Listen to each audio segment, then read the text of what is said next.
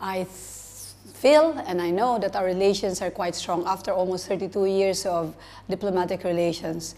Just early this year, I had a meeting with Minister of State Anwar Gargash, and I think I can tell it to the public and for also our Emirati friends that we both agree that our labor relations is really the foundation. It has evolved naturally, and we're still going strong. In fact, we have joint projects on the 3 stages of migration: the pre-departure, on-site, and return phases of migration.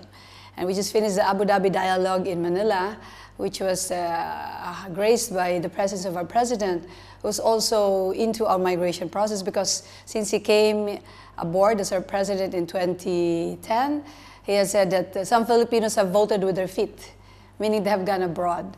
But I think now we're both in agreement that the Philippines has gone greater strides. Of course, we had strides before, but during his time, with his focus and vision, he said more jobs have to be guaranteed, have to be offered, because ideally migration should be by choice.